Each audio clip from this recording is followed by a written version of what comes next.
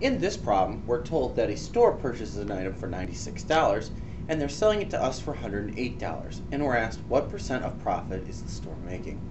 So the old price is $96, or we'll just write 96, and the new price is $108, or just 108.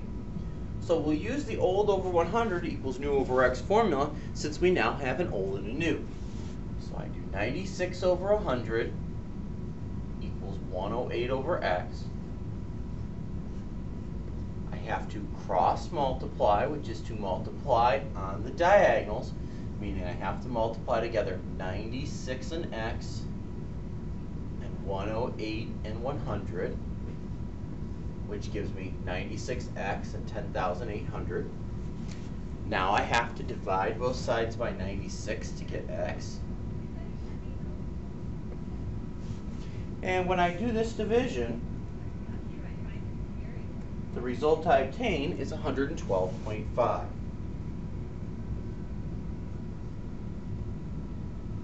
Now, remember, that's not the concluding step, though.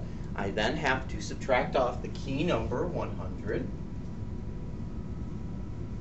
and the result then is 12.5, and then take the absolute value, which will have no effect on 12.5, because 12.5 is 12 and a half spaces away from 0 on the number line. So the final result is 12.5%. The store is making a profit of 12.5%.